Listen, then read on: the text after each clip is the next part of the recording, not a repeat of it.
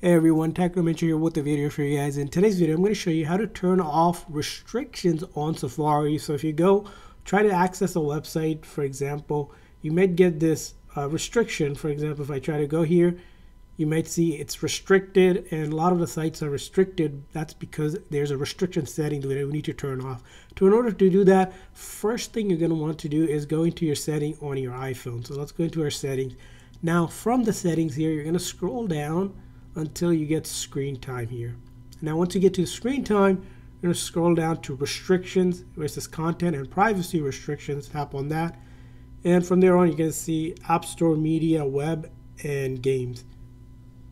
Now right here is web content. As you can see here, you can restrict websites, right? When it's selected to either of these two options, only approved website, or this one, right, it's going to restrict your browsing. So you want to select unrestricted. Now it's going to ask you for the screen time password if you set one, which is going to be different most likely from the passcode on the phone if you set up a different one. So you want to go ahead and enter that and then make sure it's selected to it. Now if you forgot your screen time password, don't worry, go back to the screen time setting here, and then you can go ahead and change your screen time password, or you can turn it off. When you change it, you can use your Apple ID if you use your Apple ID to make that password. So if you see, if I turn it off, it's going to ask me. If I get it wrong, I can go ahead and change it or just turn it off.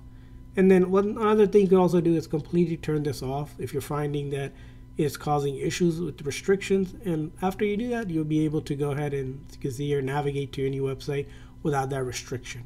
So that's how you do it. I hope this video was helpful. If so, please consider like and subscribe button for more tips and tricks for your iPhone. See you guys next time.